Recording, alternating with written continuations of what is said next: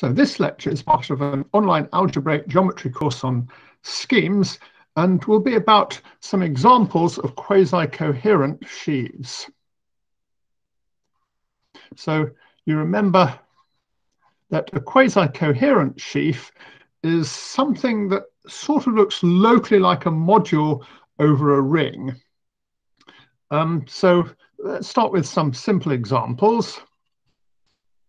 Let's take our scheme to be the spectrum of Z and look at the quasi-coherent sheaf corresponding to the module Z over 12Z. And what I'm going to do is I'm just going to try and draw a picture of it. So here is spec of Z. So it has a generic point 0, and on it, it has these points 2, 3, 5, and so on. And what I want to do is just kind of draw a picture of the stalks of the sheaf corresponding to this at all the points here. Well, over the local ring at 2, this module just becomes Z modulo 4Z, so we can sort of think of it as being a little stalk there with sort of about twice the size of a vector space. And similarly over the prime 3, it looks like Z over 3Z, and everywhere else it just looks like 0. So you can picture this coherent sheaf as having a bit sticking over this point here and a bit sticking over this point here, nothing everywhere else. So let's have a look at a slightly more complicated example. This time let's take the spectrum of kxy. So this is just essentially the affine plane, which we can draw symbolically like that, and let f be some sort of irreducible polynomial, and we're going to look at the module r modulo f and ask what does it look like as a sheaf. Well, if the zeros of f look something like this, so the zeros of f will be some sort of curve. And if we take this module and localize it at any maximal ideal that doesn't contain f, we just get 0. Whereas if you sort of localize it at a point on f, then what you get essentially looks like something one-dimensional. So we can picture this module as looking kind of like this. There's a sort of one-dimensional something or other associated to each point of this, and outside this, it should be thought of as being 0. We could also look at the module r modulo xy, say. So xy is the maximal ideal corresponding to point 0. And if we look at this module and localize it at any other maximal ideal, we just get 0. Whereas if we localize it at the local ring of 0, we just get a one-dimensional vector space or something, depending on how you do it. So we can picture this, the sheaf of this module is just a sort of one-dimensional vector space at the origin in some sense and 0 elsewhere. If you looked at the whole of R as a module over R, then it just sort of looks one-dimensional everywhere. So you can sort of picture one-dimensional vector spaces at every point of this.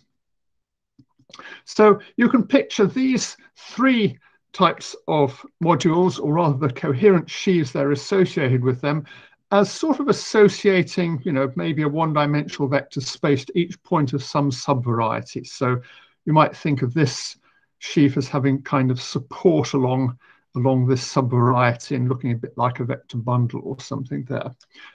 In general, a sheaf corresponding to a finitely generated module over a ring is a sort of combination of the sheaves you get from this. Every finitely generated module can be broken up into a sequence of extensions of modules of the form r modulo some prime ideal.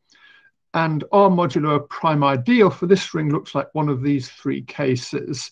So a general sheaf of a finitely generated module, you sort of take these 3 sorts of sheaves and combine them together somehow.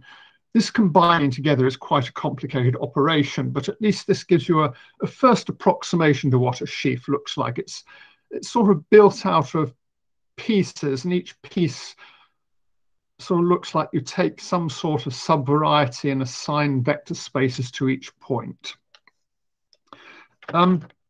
So now let's look at another example. For this, I'm going to take the next example is going to be a ringed space, not a scheme, at least to start off with, and then I will sort of convert it into a scheme. So we're going to consider the sphere S2. So this is just an ordinary two-dimensional sphere, and let R be the smooth functions on a sphere. And we can think of the sphere as being a ringed space where the ring corresponding to each open set U is just smooth functions on U. And now I want to define a module over this. So the module, let's say F of U is going to be the smooth tangent vector fields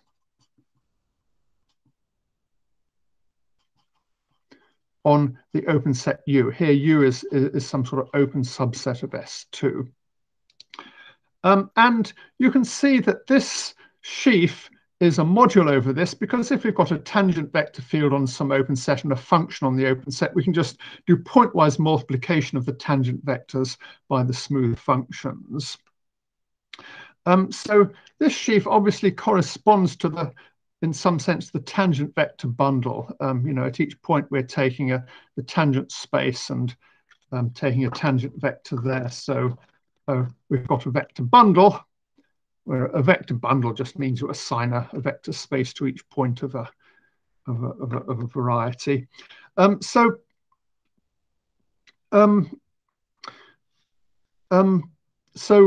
this sheaf looks locally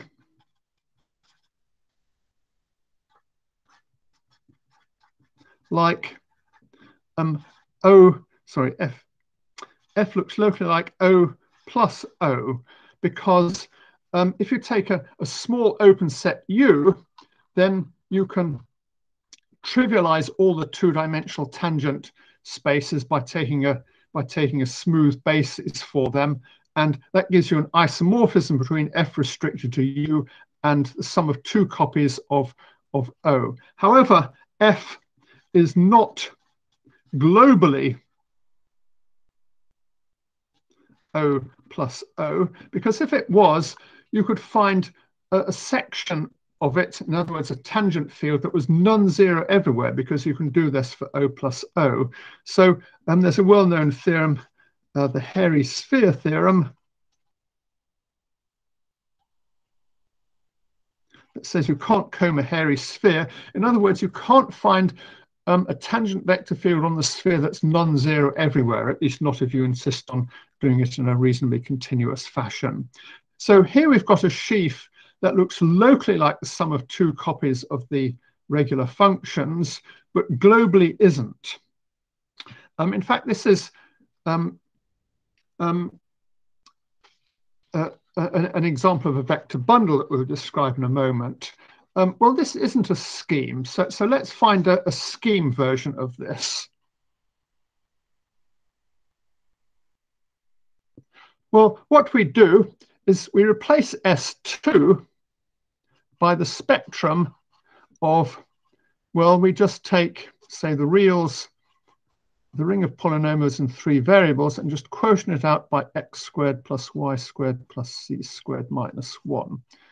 Okay, this is sort of related to a sphere in that certainly some of the maximal ideals of this will be points of the sphere. However, you remember this spectrum also has lots of complex points, so it's not exactly the same as a sphere. And we can form a module over it corresponding to the tangent space. What we do is we just take M is the stub module of R plus R plus R. Here, I'm going to call this ring here R, of vectors x, y, z with x, x plus y, y plus z, z equals 0. So informally, this just says that x, y, z is orthogonal to the vector x, y, z in the sphere. So you can identify vectors that are orthogonal to that vector with the tangent space at each point.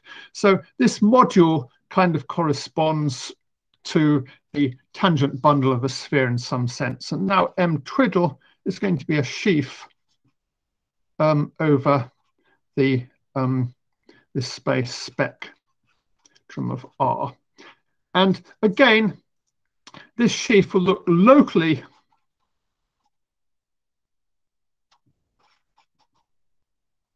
like OX plus OX, where let's call this space X, but not globally like it.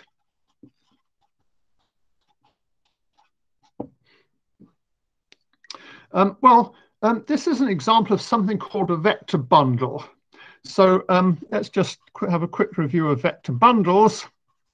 And what I'm going to do is I'm going to describe several ways of thinking about a vector bundle. So first of all, there's an informal way.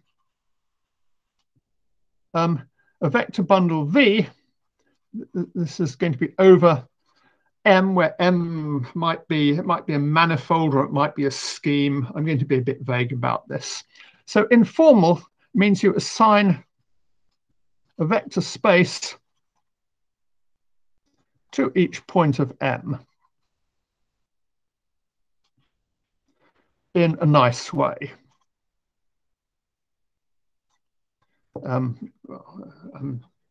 Haven't quite said what nice means, but this is a very informal description. So this gives you a mental picture of a vector bundle. If you've got a nice way of assigning a vector space to each point of a manifold, you've probably got a vector bundle.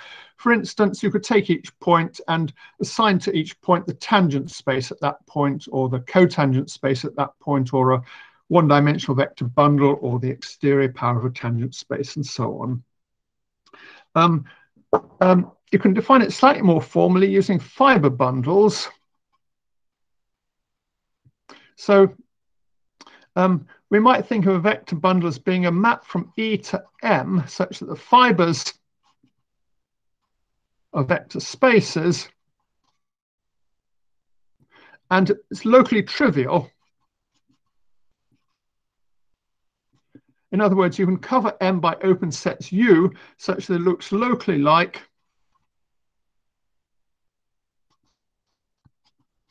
say R to the N times U mapping to U, where U is open in M.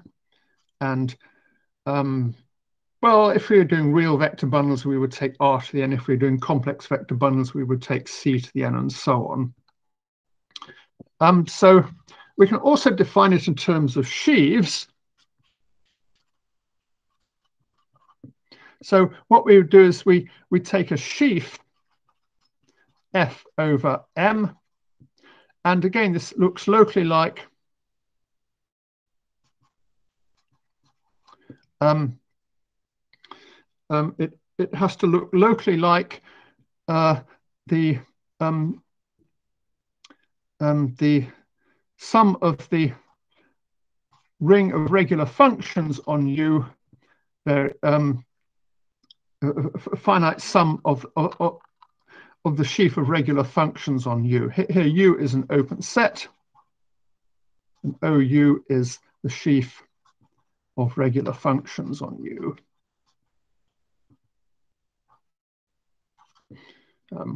Whatever that will be. I mean, this will be slightly different depending on whether you're working with smooth manifolds or schemes or whatever.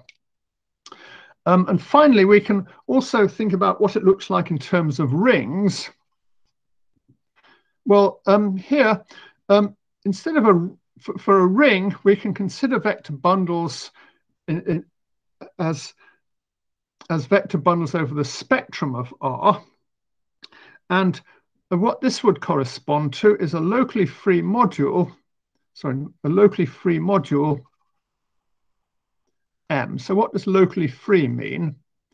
It means that M f to the minus 1 is isomorphic to R f to the minus 1 to the N,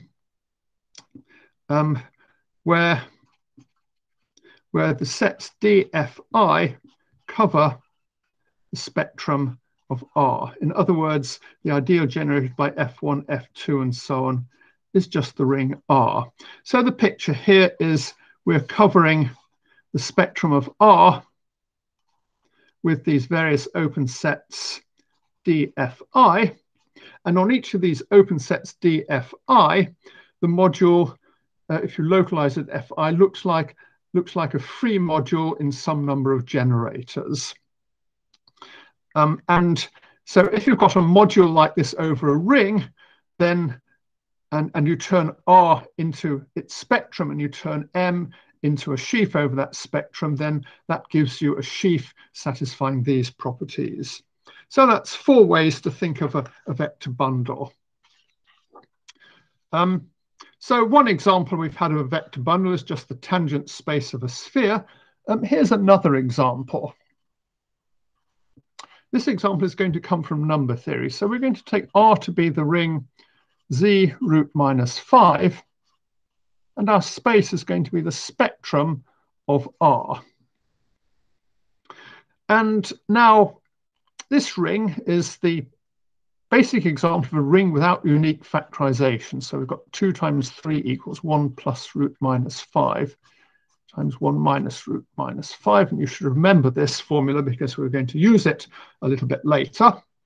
And it also has non-principal ideals.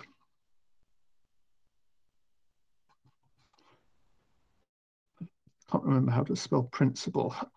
Ideals, such as 2 root minus 5. And we can see this as non-principal if we quickly draw a picture of it. So let's draw a picture of R in the complex plane, and R looks like this. Some sort of nice square lattice. So here's the point 0, and here's 1, and here's root minus 5, and here's 1 plus root minus 5, and so on. So R looks like a sort of rectangular lattice.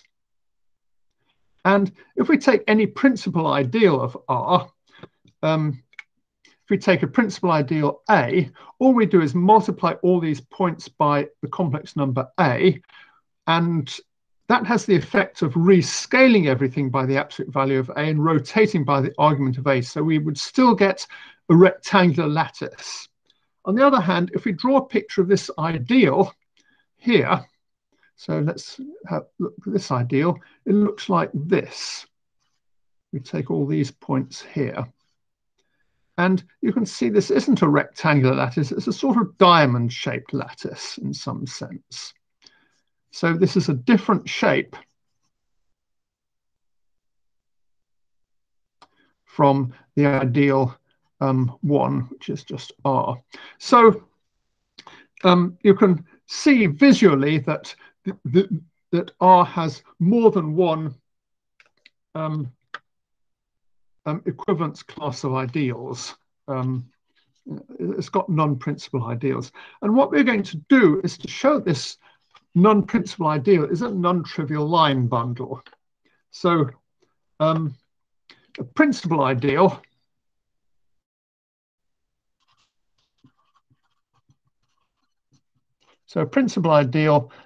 I, as long as it's non-zero, is isomorphic to R as an R module.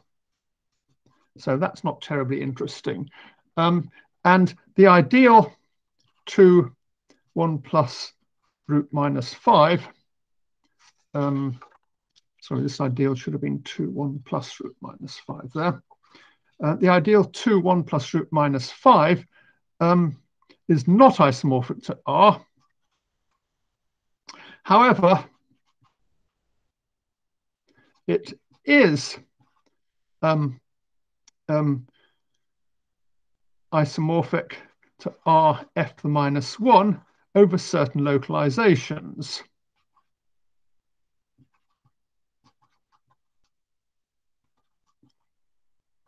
So we notice that the spectrum of R is covered by the open sets D2 and D3. So this is the primes not containing 2, and this is the primes not containing 3, and that's because 2 and 3 generate the ideal 1. And in D2, the ideal 2, 1 plus root minus 5 is equal to 2 because 1 plus root minus 5 is equal to 2 times 1 plus root minus 5. And then we can divide by 2 because D2 means 2 is invertible.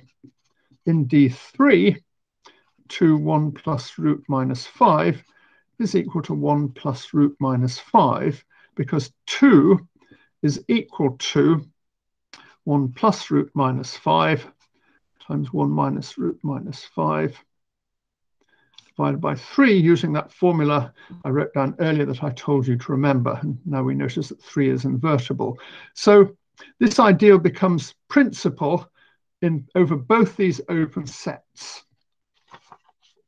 So the sheaf of the sheaf of the module 2, 1 plus root minus 5 can be pictured like this. Here we have the spectrum of R, and it's covered by 2 open sets. So we've got this open set D2 and D3. And the sheaf looks trivial over these 2 open sets.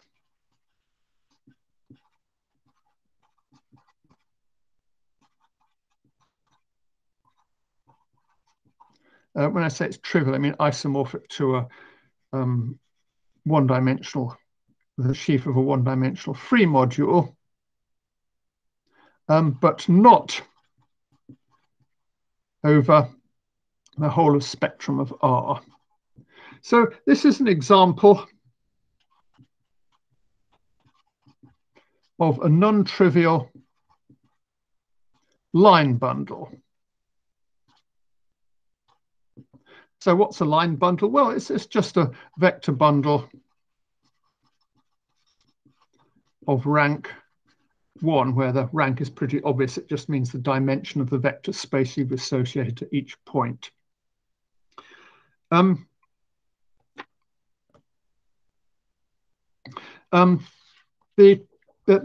one example of a line bundle that everyone's come across. So here's a picture of a line bundle. You just take the Moebius band. So here's a Moebius band.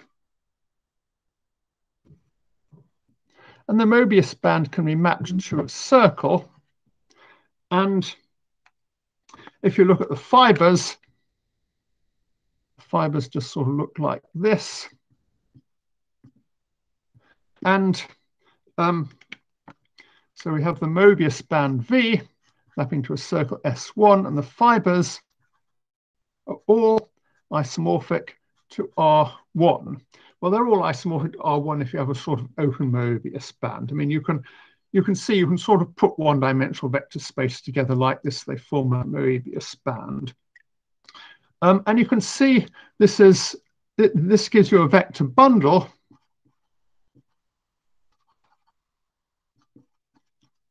over S1. It's sort of obvious that it's locally R1 times a small open set of the circle, and it's not the trivial one, R1 times S1, because it's got a sort of twist in it. I mean, if you go round it once, you get back to minus what you were before, if you see what I mean.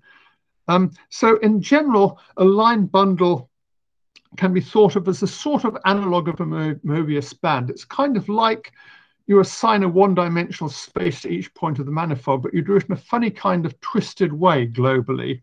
So if we go back to this ideal here,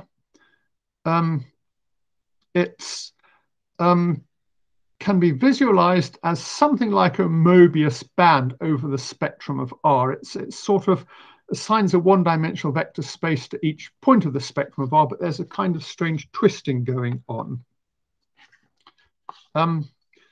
Finally, we can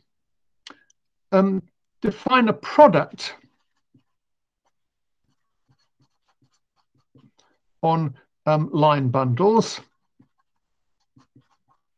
as just taking the tensor product of sheaves. So how do we take tensor products of coherent sheaves? Well, it's pretty obvious how to define this. Suppose F and G are quasi-coherent sheaves. We can ask, what is F tensor G? And there's an obvious way to define this. We can just define F tensor G of U equals F of U tensor G of U. I mean, what could possibly be wrong with that? It's the most obvious thing we could do, and it's wrong. The problem is that it turns out that this is not a sheaf. It's not a sheaf even for line bundles over, say, one-dimensional projective space that we will be looking at later. What you have to do is you have to take a pre-sheaf defined by F tensor G of U equals F of U tensor G of U and form the corresponding sheaf. As I said, we'll see why you have to do this slightly roundabout process later. I should say this formula is okay for open affine sets U, but it does go wrong for more complicated U, like U corresponding to projective varieties. So anyway, you can form line bundles into a sheaf. The tensor product of two one-dimensional vector spaces is one-dimensional, so the tensor product of line bundles under this is also a line bundle, and we get the famous Picard group equals isomorphism classes of line bundles